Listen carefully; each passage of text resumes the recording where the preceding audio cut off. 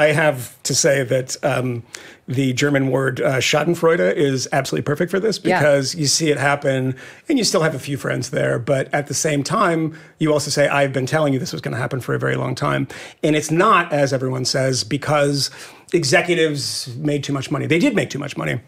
They were terrible. They were really bad at everything. But no one talks about the most important thing, which was content.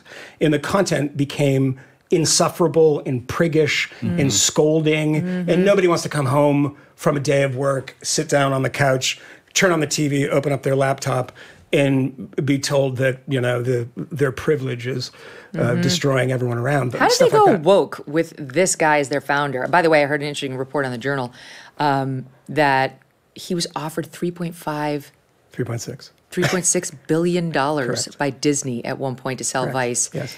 Now it's out of business. The latest, the investment firm bought it for was $350 million, but it's not worth that anymore. It's closing. I mean, it's done. The experiment's over. And it used to be this kind of hip, cool place for especially young guys. I don't know. It just seemed like young guys would read Vice and watch Vice. I went to work there for that reason. And the fact that deal didn't go through did make me financially a lot poorer. I could have been a lot richer. And I know a lot of people who are in the same situation that they held out. And when you start believing your own bullshit, it's a pretty, like a legitimately toxic environment, not in the sort of trendy use of that word, but people start believing the media narrative about themselves. What's the name? Shane Smith? Shane Smith, yeah. And, but, you know, it's funny that when you look at all these old stories, the $3.6 billion was at the same time that the valuation of the company was $5 and sometimes even $6 billion. It's a privately held company. How do all of these media organizations report that stuff without a caveat? The caveat is we're trusting the people from within this company who obviously have an incentive to inflate the value of the company. The reason that number was considerably lower from Disney was because they got to take a few peeks inside.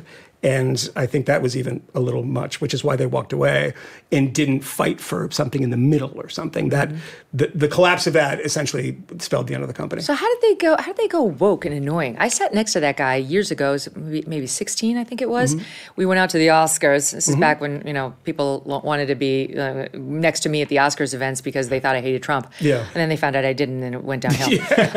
But we went to this event, and I remember we were sitting at this table with like Rupert Murdoch and Lachlan Murdoch and Shane Smith, and he was like this cowboy, you know, was like saying really loud, foul things, which I wasn't offended by, but I was like, wow, look at it. It's very different than the other table mates.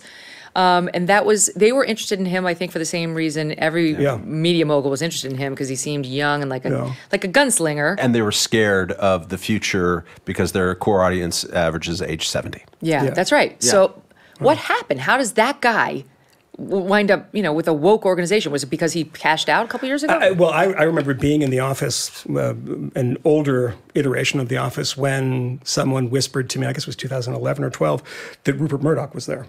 And everyone was like, wait, Rupert Murdoch is here? Why? And then we find out why. He put money into the organization. Other people in his family did too. I think that there's a number of reasons that it fell apart. There's a number of reasons that the politics became so crazy. But I think the most obvious one is when you give up control because you want to be taken seriously. When you're the cowboy organization, you want the accolades of the real people. You want the awards from the actual institutions. And then you start hiring people from journalism school, and they ruin it. They ruin it. I don't think it was Shane Smith that made a decision to, I think people sat back and said, well, these are what the pros do. They know what's right. And it turns out that nobody liked this stuff. The other stuff, I mean, I never used comments as a weather vane of anything, particularly on like YouTube comments. But if you looked for the past like 3, 4, 5 years on the comments on Vice stuff, the first 20 were always, what happened to you guys? I used to love this stuff, and now I can't stand it. And, I'm not, you said Cheryl Atkinson, I'm not unlike that in the sense that, I couldn't do the stories I wanted to do. I stopped even bothering to pitch them at a certain point. That's what she said, too. And tried to make the stories that I did do better and, more balanced and more interesting, and I hope I did a good job at that. But, it's my fault, too. I stayed there. I mean, I was well compensated, and, we had a show on HBO, and it was great to do that. But it involved a certain amount of compromise. And no one came to me saying, you have a slightly different point of view That'll be more fun for the show. That'll create a little tension. People will get involved. They'll debate it. They'll argue about it in the comments, whatever it might be. There was a point where nobody wanted that. You know, if you went into a meeting, an editorial meeting, and you pitched something that was any of the stories that I've ever talked about on the show, it would just be silence.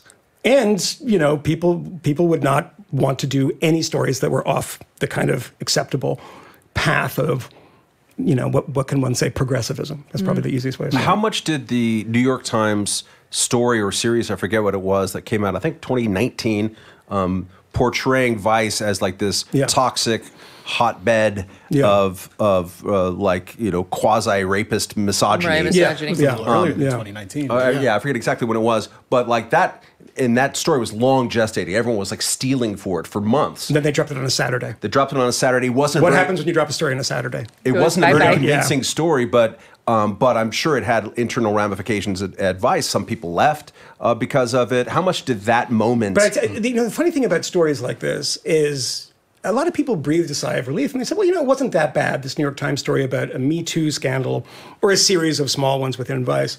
And, you know, I made a different argument and said, yeah, but you know what people are going to remember? That there was a story. That's all they remember. They don't remember any of the details. Nobody remembers any of the details. They do remember, I mean, the big ones in your situation, like Roger Ailes, they were trying to get, you know, Shane Smith. They were trying to get the top leadership. They didn't get that. And they got a lesser story, but that was the beginning of the end for the organization. They cleaned house after that. They brought in a bunch of, you know, boring corporate people. They made sure that the CEO was a woman, of course, and people who had no idea what the brand and what the idea was.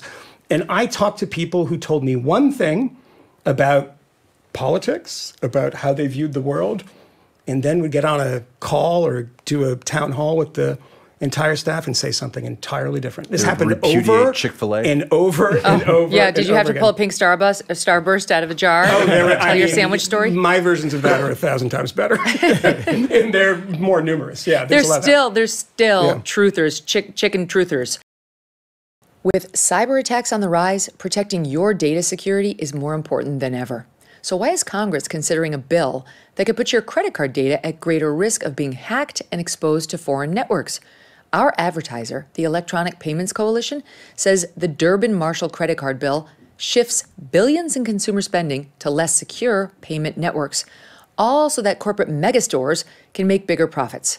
Find out more about the issue at electronicpaymentscoalition.org and decide for yourself if you would like to tell your senators to oppose the Durbin-Marshall credit card bill.